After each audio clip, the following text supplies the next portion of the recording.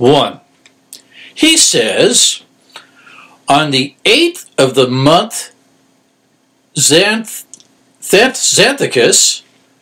before the feast of unleavened bread, at the 9th hour of the night, there shone round about the altar and the circumjacent buildings of the temple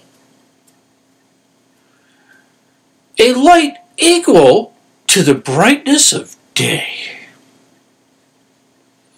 which continued for the space of half an hour.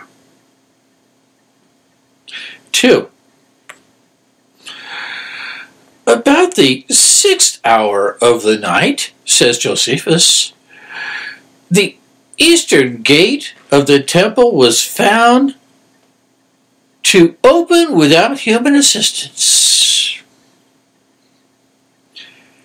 This gate was of solid brass and so long and heavy as to require 20 men to close it.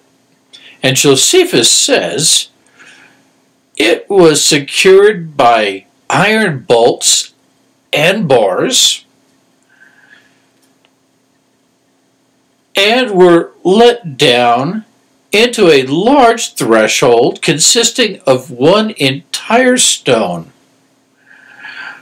The Jews themselves concluded from the miraculous nature of this event that the security of the temple had fled,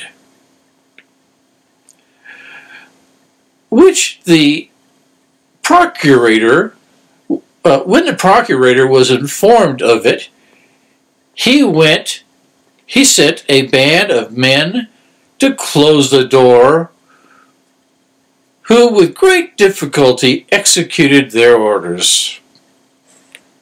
3. Again, the same celebrated Jewish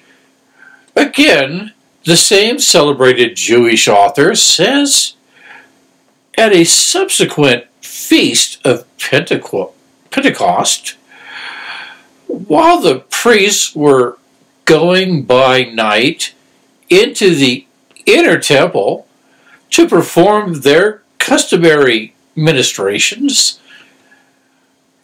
they first felt, as they said, a shaking accompanied by indistinct murmuring, and afterwards voices as of a multitude saying in a distinct and earnest manner, "Let us depart hence."